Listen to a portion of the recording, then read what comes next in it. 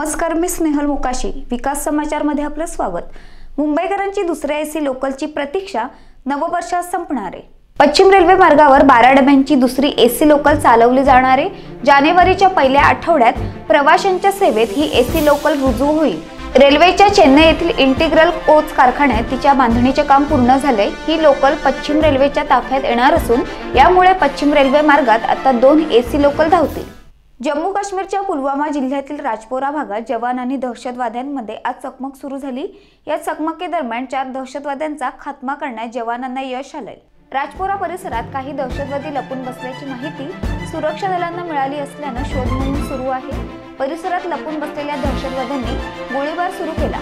जवानांनी या गोळीबाराला चोख प्रत्युत्तर दिलं. तसेच जम्मूमध्ये सकाळी बस स्थानकाजवळ कमी तीव्रतेचा बॉम्बस्फोट करण्यात आला. याआधी पुलवामामधील अवंतीपुरा परिसरात जवान आणि दहशतवाद्यांमध्ये काल सकाळी चकमक सुरू झाली होती. या चकमकीदरम्यान एका दहशतवाद्याचा खात्मा करण्यात जवानांना यश आलं.